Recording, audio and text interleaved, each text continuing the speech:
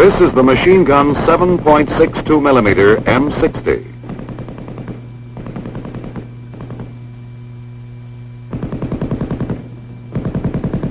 It is an automatic weapon.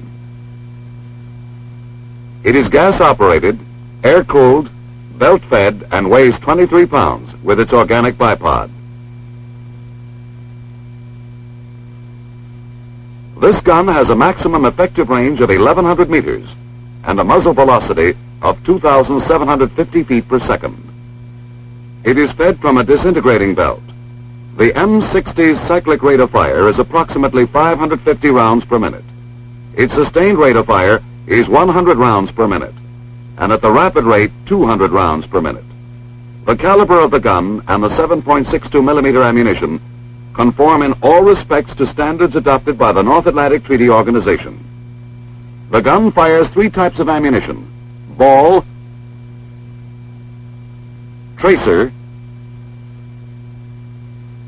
and armor-piercing.